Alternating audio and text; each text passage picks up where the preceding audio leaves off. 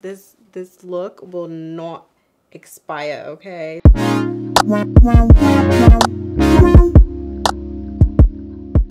Hi guys, welcome back to my channel. My name is Vanessa if you didn't know.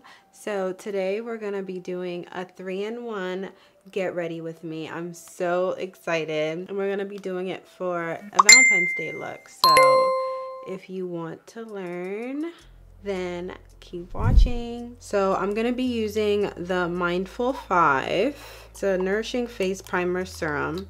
I've been really liking it. I used it in my previous video, so I'm just gonna use it again. I'm so excited, you guys. So I'm gonna be using an eye cream from Fresh.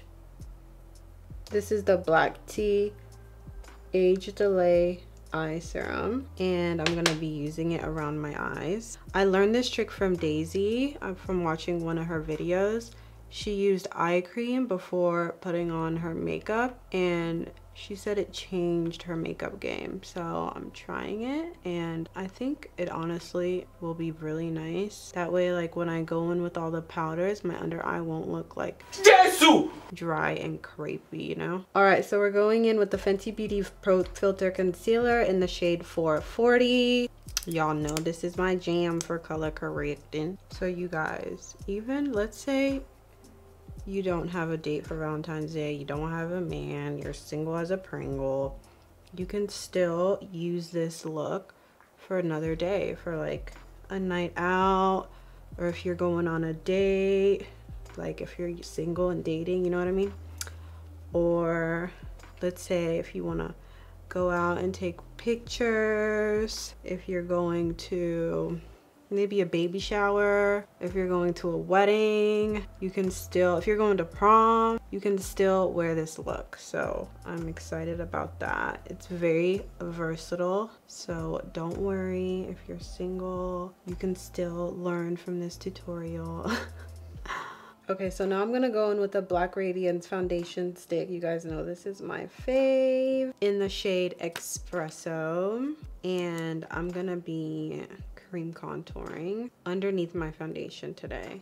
So I'm gonna be trying a whole bunch of new techniques in this video. I learned this trick from Amrezy. She's on Instagram, and I saw that she used her contour, like she contoured and highlighted under her foundation, and in the end she ended up putting on way less foundation. So I'm gonna try that. I've tried it before and I loved it. So she cream contoured and highlighted underneath as her base, and then she only had to go in with like 1 or 2 drops of foundation and she was good. Like, so I like that because you don't have to use as much foundation in the end, and who doesn't want that, right? Y'all, I'm about to be popping. Come and see. And guess what, y'all? I'm not going on no date. I'm actually not going anywhere. I'm doing this for y'all. So we're gonna bronze up the forehead. Make sure you blend it in. This new technique is so fire. So now I'm gonna go in with the Toofaced multi-use sculpting concealer, and we're gonna highlight. When you put on your highlight, make sure you get it really high like this. That way when you go into contour, your nose will look really snatched. I love this concealer. All right, we're gonna blend it out. This is a lot of concealer. I know. It's gonna be very nice. Okay, so once you've blended it out, we're gonna use the same brush that we used to cream contour, and we're just gonna blend them together. That way it'll be seamless. No lines, honey. No lines. So sound off in the comments. What are you guys doing for Valentine's Day? Are you single? Are you married? Are you in a relationship? Is it complicated? So whatever you use to blend out your concealer, use it underneath your contour over here, and it will clean it up and make it look sharper and neater. And blend, blend, blend. We're gonna set our concealer with the MAC Studio Fix powder. This is in the shade NC45, and we're gonna bring it all the way up because I want, at the end of my look, I want to look like snatched, like Kim K. Oh, and I'm using the Lauramercier cheek color brush, and then we're gonna use the Marenabeaute contour shade in the shade 300, my favorite. I need to find out what other contour shades I can use. Oh my gosh, I forgot to put on foundation. It's okay, we can skip it. No foundation. Let's see how this turns out. I think it's gonna be fine. I cannot believe that I forgot to put on foundation, y'all. Alright, so we bronzed the face with powder, and now I'm gonna go in with my Studio Fix powders in NW45 and 46. They look like this. And I'm gonna use a beauty blender, and we're gonna mix the two, and we're just gonna set everything. I'm pushing it into the skin. Try to avoid your contour areas. So we're gonna use this powder as like my foundation, and I'm going in between my highlight and my contour with the powder. That way we don't see any lines. Don't forget that neck, girl. That neck, that big old neck. Wow, I really forgot to put on foundation, y'all. That's how you know I'm getting older. Like, how could I forget? How could I forget? But anyway, let's move on to the brows. I have a whole eyebrow tutorial, a mini eyebrow tutorial on my Instagram. So once you finish this video, sprint, jump, run, whatever you gotta do, and go watch the tutorial. It's very informative, very detailed. One day I'll do an updated one on here, but I just thought I'd do it on an IG tutorial first. So follow me there if you're not already, and watch my video on there if you haven't already. All right, so I'm gonna do my eyebrows really quick, and then I'll be back to do my eyes. So now that we're done with the brows, we're gonna go ahead and bake underneath my eyes to catch any eyeshadow fallout. I'm gonna be using the Lauramercier setting powder in the shade Translucent. Hit it, boom, boom, boom. Trying to be cool for y'all. And I almost poked myself in the eye. All right, so we're gonna go in with the Anastasia eye primer. Anastasia Beverly Hills, ABH, whatever you wanna call it. I'm gonna use a Morphe M330, and we're just gonna fluff it all over the lid. Even if, let's say, you're not gonna use this tutorial for a Valentine's Day or any of that, just sit down with me, get your laptop, get your phone, whatever you want to do. Sit down with me and let's do our makeup together. Like, I feel like that's so therapeutic if you're into makeup, and then you'll learn new tricks. Your makeup game will be popping. You could take some selfies and either keep it for yourself or post it, or whatever you want to do with it. I feel like that's so fun. So I'm taking the Lauramercier translucent powder and I'm setting right underneath my brow. That way I don't end up, since the eyes are gonna be really soft, I want to be safe and not go up too high with my eyeshadow. This prevents it from the eyeshadow from sticking so easily, like right underneath the brow. Chicka bong bong, chicka bong bong, chicka bong bong bong, chicka bong bong, chicka bong bong bong, chicka bong bong. If you're Ghanaian, you know that beat. So we're gonna go in with the Amrezy palette. Love this palette. We're gonna go in with New Yorker. New Yorker. I'm not from New York, so I don't really know how to say that. I'm fluffing New Yorker in the crease.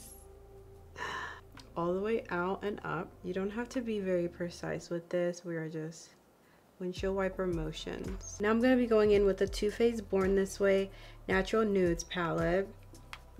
This palette is really beautiful as well. It's all a bunch of nudes. It's so pretty. I'm going to be using the shade Truffle. And we're going to deepen the crease with this color. So I'm going to place the color down first using Morphe M443. I'm so excited for the red lip. That's what's gonna pull everything together. Going back in with New Yorker. I love this shade. It's fire. You always want to go back and forth with eyeshadow. Always. Back and forth, back and forth, back and forth. That way they really, really blend with each other. You want your eyeshadow colors to look like they're married, not divorced, married. Okay, so going back in with my bronzer with the Morphe M507, I'm gonna go ahead and deepen right in here, the inner corner area. That way when I go into contour, it will look so uniform and smooth. Just creating that shadow. If you contour here well, this area right here, your nose will automatically look really snatched. But you have to really make sure it's blended. Like, look from this side and really blend this area right here. Make sure it's blended from the side. I'll give you another angle. Really make sure that here is blended, like the edges. Which color should I go? Should I go in with Glistening Snow or Shimmer Pearl? Glistening Snow. Glistening Snow is a little lighter. I think I'm gonna mix the two. They're both really gorgeous. One is more like a champagne gold, and the other is like a warm gold. So mixing Shimmering Pearl and Glistening Snow, these two right here, we are going to use my Morphe M507 and we are going to fluff it over the lid. We're not gonna cut the crease because I want it to be really soft. So let's place that over the lid. All right, so going back in with Truffle, we're going to fluff the edges of the shimmer shadow that we put on the lid, just so it looks more seamless. Ooh, y'all, I'm loving this palette. It's really, really nice. Tip for eyeshadow, always go back and forth with your colors. Just go back and forth. If something isn't looking blended enough, feel free to blend it out again. So beautiful, very beautiful, very, very beautiful. Oh, this is beautiful. Yeah, it's beautiful. All right, going in with my fave gel liner, we're gonna use the Inglot in number 77. We are going to put it in our waterline. I am using the Sigma E06 brush, and I'm just gonna place it in my waterline. All right, so now we're gonna go in with lashes. We're gonna be using the OPV Beauty in the style Boss Lady. This is my first time trying this lash, so hopefully it's bomb. A trick that I do is I curl it like 1, 2. That way it's nice and fluffy and lifted. And then I take my eyelash glue and I place it on my lash line first, and then I'll put on my lash. This makes it way easier to put on your lashes. You have a lot more control instead of like getting your lash glue everywhere, you know? This lash glue is from Toofaced Cosmetics. They're a company based in Ghana. I love this lash glue. And the owner is amazing.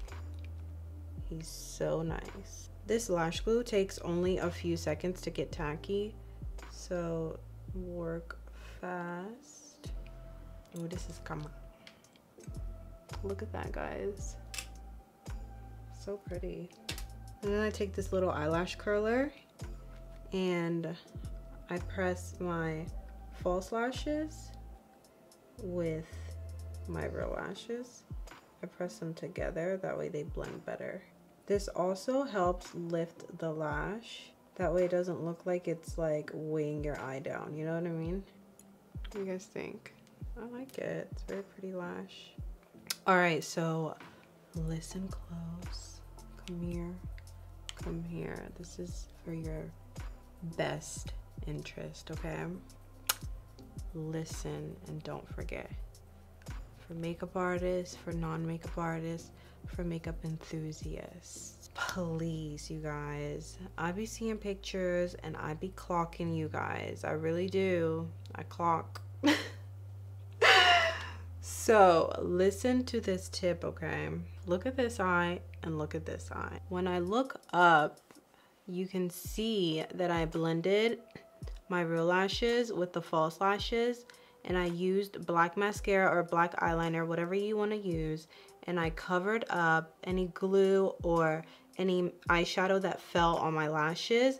I made sure that I covered it up. You guys, don't forget when you put the lash on, even if you did like a no makeup look or you just put a little powder on the eyes, don't forget there is going to be a little bit of fallout on the eyes from the powder or anything, or from your eyeshadow. You see how this part is like a little bit white from the eyeshadow, and sometimes the glue too, like with the glue method that I use, the glue will get on your lashes a little bit. So you want to take your mascara, or if you have eyeliner, gel eyeliner, you can also use that, and you want to take it, and from the root of your eyelash you flick up and you coat your real lashes. Focus on your real lashes, don't focus on the fake ones. Try not to get it on the fake ones as much. A lot of times it's either that, or I'll see like a little gap in between the lash and the lash line. Don't let this be you. Don't let me block you. Don't. This thing right here, it's from Amazon. I'll link it below. Lifesaver. You see that? Bomb. So now we're just gonna smoke out the bottom lash line. I am using the shade Truffle from the Toofaced. I said Toofaced. Oh my god! Wow!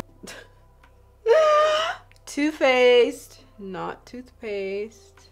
But anyway, you guys know what I meant. I'm gonna be using the shade Truffle from the Toofaced Neutral Nudes palette. We're just gonna smoke out the lash line. Wow, my English, it got lost there for a second. I couldn't find it no more. So now we're gonna go in with the Lancome eyelash primer. I'm obsessed with this primer. So what an eye primer does is it gets your eyelashes prepped for your mascara, and it makes them look longer than they really are. That's why I love it so much. All right, so now we're gonna go in with the Lauramercier mascara. When you put the primer on, wait like 2 minutes just so it dries and sets, and then you can go in with your mascara. All right, so I'm going in with the Real Techniques setting brush, and I'm going to press in the bake that we baked. I'm not swiping, I'm pressing. That way we don't disturb the concealer underneath. Look at that. And now we're gonna be taking Ruby lip liner and from Lauramercier, and we're gonna be going over that purple shade. Remember what I said about 2 lip liners. And then we're gonna use the Juvia's Place Lulu lipstick. It's a liquid lip. This is one of my favorite reds. It's so beautiful. And we're gonna go over the lip liner. All right, so we're gonna go in with the Morphe setting spray again. And we're gonna make the face moist.